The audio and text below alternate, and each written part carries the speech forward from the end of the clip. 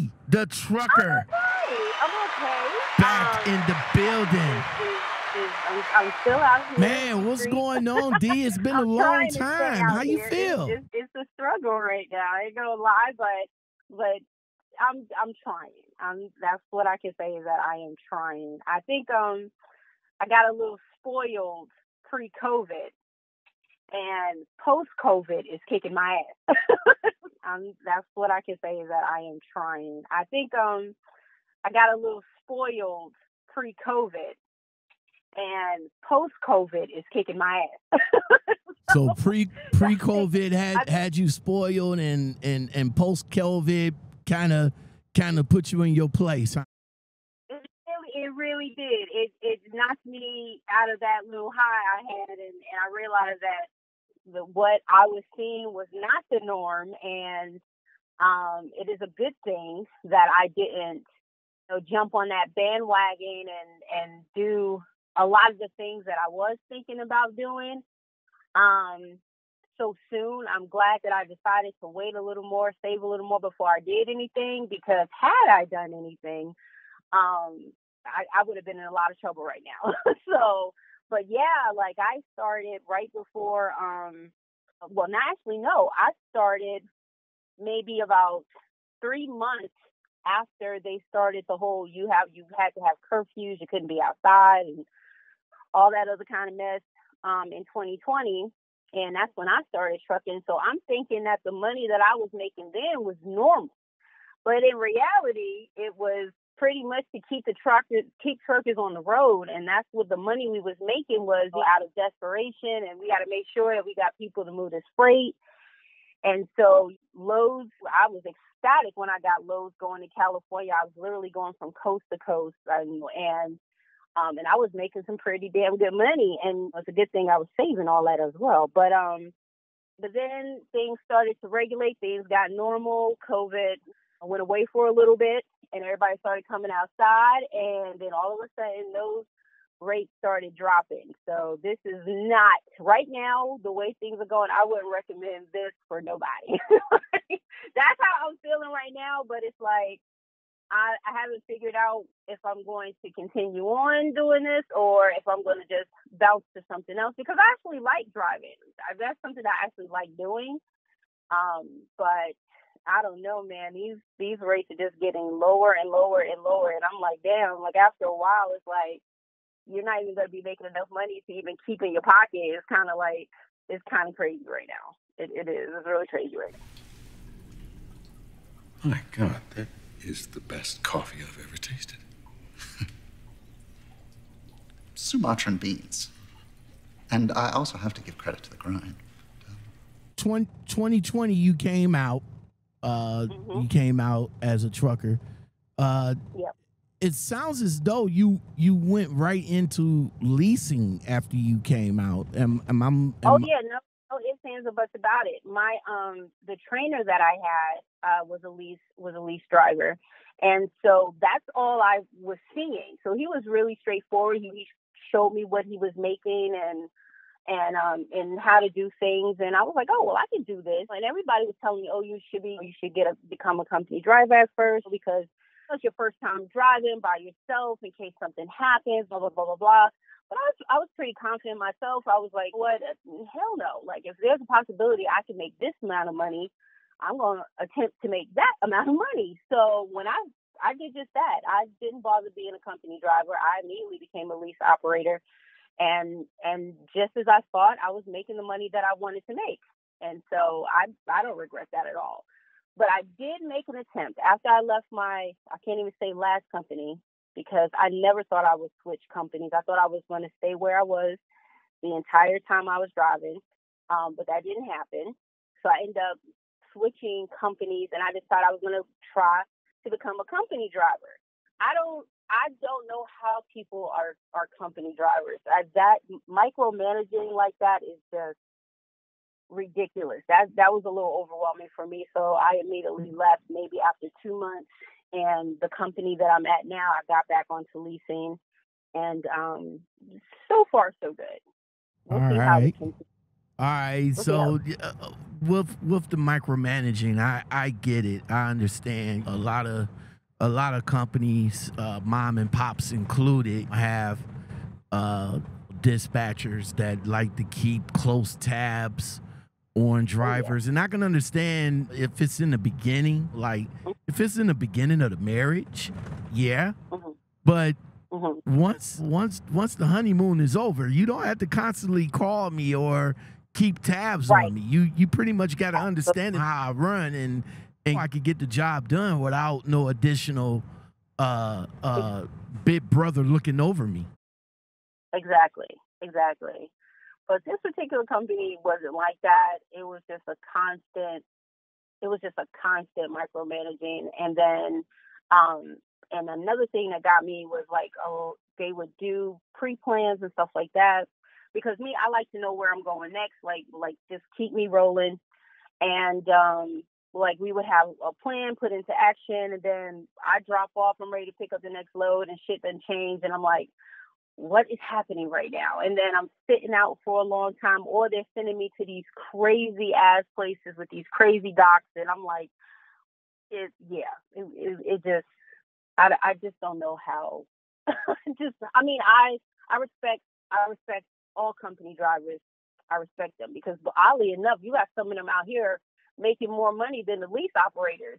So I respect them making money, but it was overwhelming for me. I'm like, I'm just gonna stick to what I know, what I like.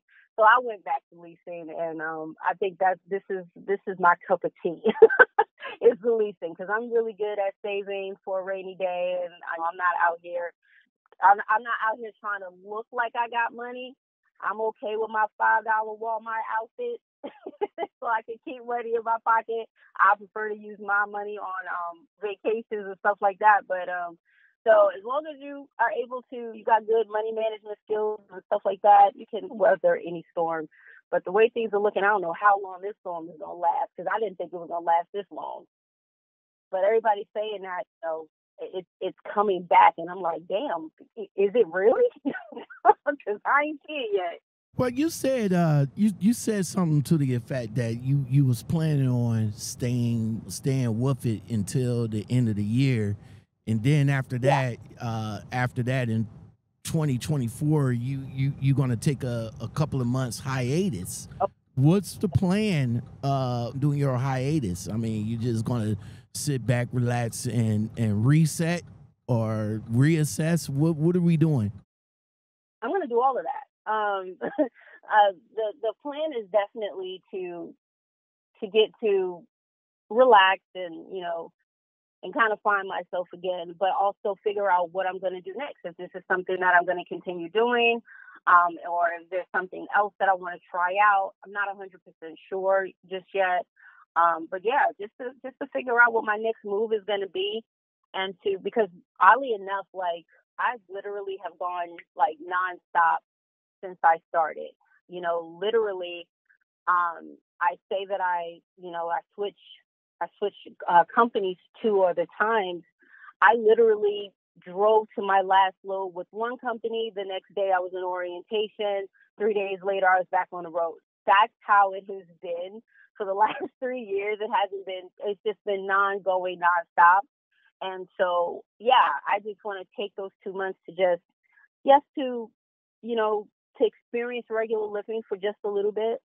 And to also figure out what my next move is going to be, because I really haven't had time to just sit around and to think. Great. Thank you. Damn good coffee. And hot. Leasing, you feel a lot comfortable doing that.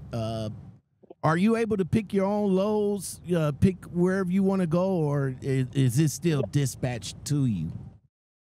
No, I can pick which loads that I want.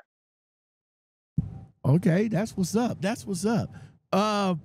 So with that said, since you've been leasing for all these years, do you feel comfortable, or do you feel confident enough to go into owner operations now? Not right now. I would never do that right now. The way things are, I would absolutely not do that. to be responsible. I mean, I am responsible for my truck now, but it is very different when you 100% own the truck, because when you're in a lease program, you have this major company that will front the cost. When it's yours and you own it and it's in, that is, you are responsible for the upfront cost. So it's a very big difference. So that is definitely not something I would put on my plate right now. I wouldn't do that, because there's so many truckers right now that, during COVID, they made these decisions to buy these trucks, and I was almost one of them. I really was. I was almost one of them. And right now, I would say, like, most of those people that I know that bought their trucks during COVID, they've had to turn them back in, and they've taken like thousands of dollars of hits because of doing that. Because again, like I said, the lows ain't paying. Are you serious? Hold on one second. This guy is being retarded right now. I'm sorry. And but yeah, like it's definitely not something that I would do. But I'm a lot more cautious. You got people who, they're like, I'm gonna go take that chance. I'm just not one of them people. I see how the market is going. I see what these loads are paying, and I'm like, yeah, no, I'm not about to set myself up for failure like that. And I've managed these last 2 years. I've managed to save myself up a nice little nesting egg. I'm gonna hold on to that. I'm not about to go out there and do something stupid and then I'm in debt, because I've managed to get myself out of debt. I'm not trying to put myself in there, especially when I'm not 100% confident of the market and how things are going. D, for new drivers that's coming in, and again, thank you very much for the conversation. I really appreciate the catch up. But for new drivers that's coming in, because you mentioned the fact that you got yourself a nice little nest egg after 3 years.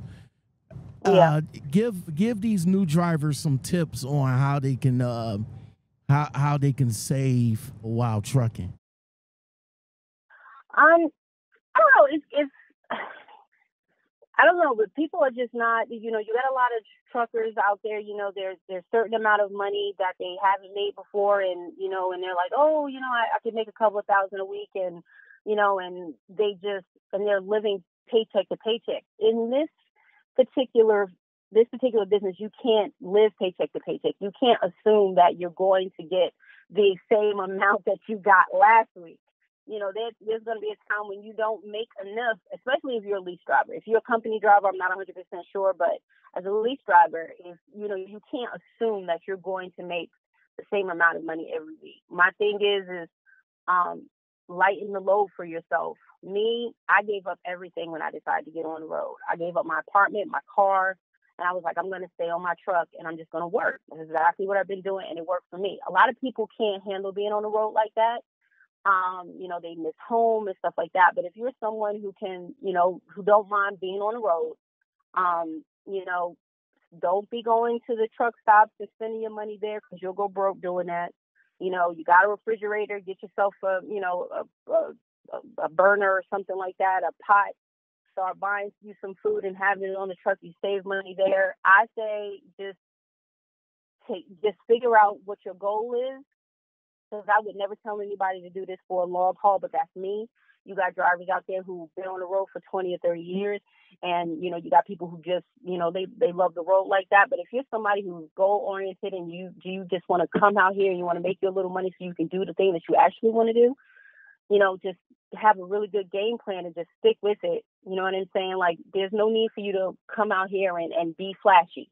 There's no need for any of that, because it's not cute out here at all. It stinks. It's kind of dirty a little bit.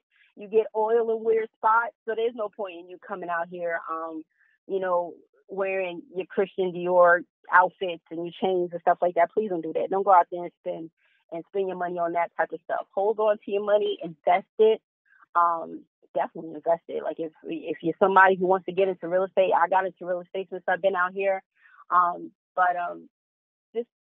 Just be smart with your money. That's all I can say. Don't go out here and, get excited about this money and then go out there and, spend up all your money on frivolous things that you're probably going to lose within the next few months. And then you look up and you realize that all your money is gone. So just have a plan, stick with it, and don't get caught up with the, oh, I got all of this money now and all this other kind of crap. No, just because you had a good week this week don't mean you're going to have a good week next week.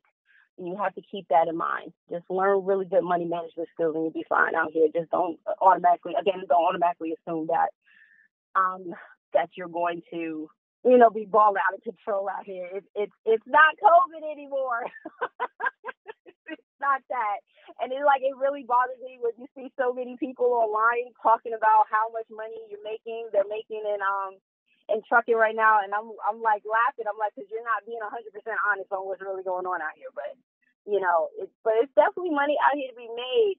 But you have to learn really good money saving skills and, keep to your goal. And, whenever you reach your goal and you want to go out and you want to buy something, then go do that. But in the meantime, don't bother, get all this expensive stuff and it's going to end up getting dirty because once you do your pre-check, the oil's going to end up someplace and fuck up your new outfit anyway. Our favorite Korean's getting robbed right now. You serious? First he tells me his wife has the flu. Oh, man, that bitch would work if she was dead. And he gives me the coffee for free. Shit. He is getting robbed. How do you want to play it? Nah, it sounds like you got the game plan. So why is it so much of a struggle, man? I think it's just, again, I'm adjusting. I mean, like I said, COVID, I thought trucking was COVID. And I got a huge reality shock when I realized that is not real trucking. Real trucking is now. This is the real trucking right here. And it's not, and it's not so glamorous. Excuse me. It's not so glamorous. You know what I'm saying? But I mean, me, I'm not going to say I'm a hustler or anything like that, but I do what I got to do. So, and I'm always going to do what I got to do. So again, right now, my goal was always to be in trucking no more than 5 years, to save as much as I needed to save, and then figure out what my next step is going to be. That was always going to be my goal. Excuse me. And then as I was out here, I was thinking, okay, maybe I can buy my own truck. But again, I was like, yeah, I'm not sure if that's the right time to do that. And it's a good thing I did because of how, eventually things did turn out. When things get better, or if they get better or better than the way they are now, I may look into that because, I mean, you can always make money. If you got a truck, you can always make money. So, I mean, it's not a bad investment. I just want to make sure that I'm able to pay for it. Morning, guys. Hey, morning.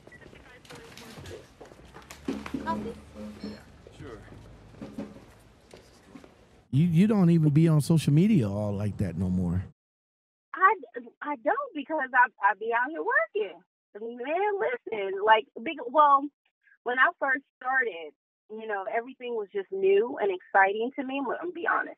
When I first, so I was, posted all the time because everything was just so interesting to me, But once I got into it, once I really got into it and got comfortable and said, okay, this is how it is, social media didn't see, so, I wasn't so quick to post anymore. It's like, whatever. Because you got a 1,000,001 trucking pages out there. They're pretty much telling you the same information and I'm telling you, and my day pretty much goes the same every day. I get up, I shower, if I'm close to a truck stop, get something to eat, start driving. You do the same thing until you decide to take a break. That's pretty much it. So, I mean, there's nothing exciting to really post about that. So that's the reason why I'm not really on social media like that. I agree. I definitely agree. I just think way too many new drivers, when they get in it, and like you even said, like in the beginning, it was all new, it was exciting. You wanted to get your journey out there, you talk about it, but as you get more comfortable and more acclimated with what you're doing, Yeah, you Exactly. start to focus more and more on the outside world than focusing Exactly. on everything that's on the social media world. That is so true. That is so true. That is. Again, like I said, the excitement wore off. That's just it. That's just it. But I mean, like, once in a while, somebody will send me like a message or something like that, and then I'll like direct message, and if they ask questions or something like that, I'll still do that. But like me being on there all the time, no. Why would I be on social media? I need to sleep. That's my attitude. I need to get me some sleep. You being a female trucker that was on social media at one point, did you get an abundance of like male drivers coming after you? What was some of the horror stories that was in your DM? It wasn't even the stuff in my DMs. It was the stuff that was out here. Like in real life was what was crazy. It wasn't even in the DMs. You did have a few guys that were, hey, how you doing? You know what I'm saying? Or, let's meet up or some crap like that. I'm like, bro, you were just no. I've never did anything crazy on social media. Everybody was pretty decent on social media, but it was like actually out here. I can't tell you how many times, dudes thought I was a lot lizard or dudes thought that I was prostitute. And I'm like, oh my God, I am a driver. Can you get the hell out of the way? Like it's this so crazy stuff. Like, people can be a little creepy out here, but I have a tendency to keep to myself, and I don't play no games. I go from point A to point B. You know what I'm saying? Like if I'm inside of a truck stop or something like that, and some random person says hi or something like that, I'm not gonna act like an asshole. My mother gave me manners and taught me manners. I'm gonna say hello back, but I'm not out here to play around. I'm out here to do what I got to do. So I keep my head low and I just keep it moving. So, but online, nothing super crazy. I've had a couple of offers to be team drivers. Like I don't even know you. Like I'm not going to team with you. But other than that, nothing crazy. Nothing crazy. Everybody's been genuine. Or I was going to ask you that. Would you ever consider team driving? And if so, would you consider team driving with a male or a female? If I would never team drive. I'm not.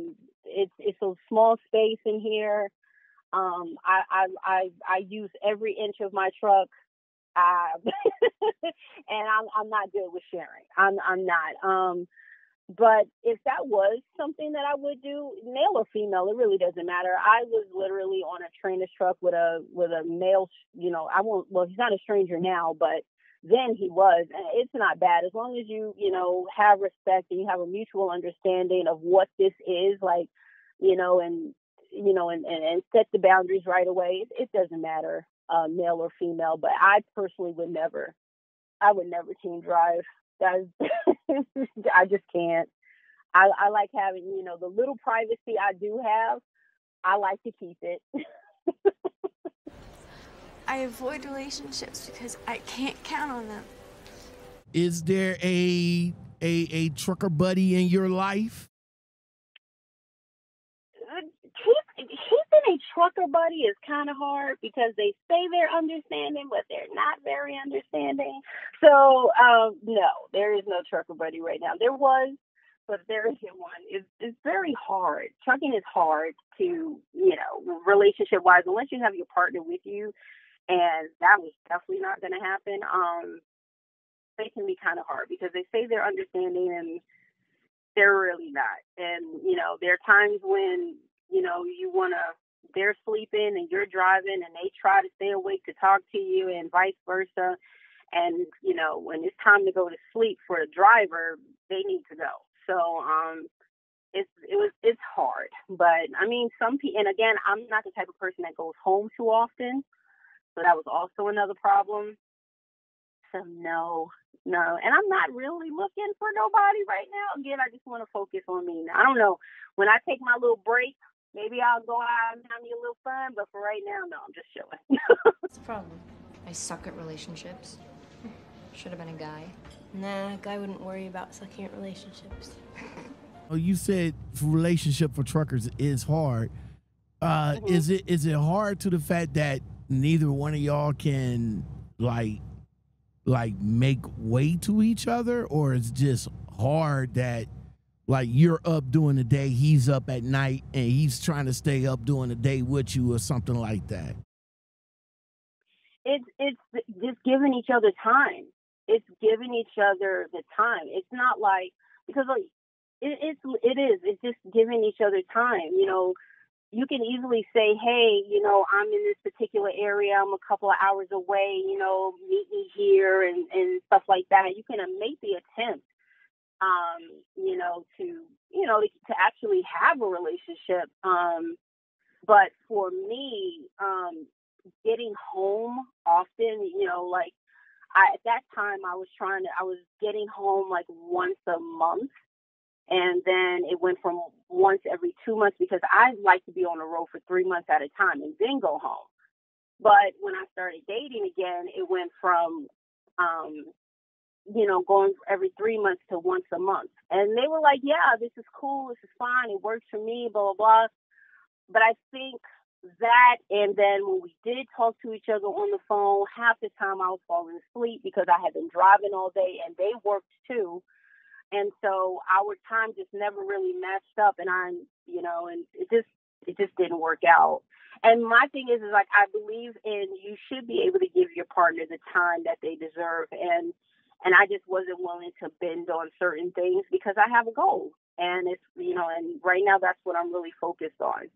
And I can't be focused on, I tried to be focused on them as well. It just didn't work out. So and that's okay.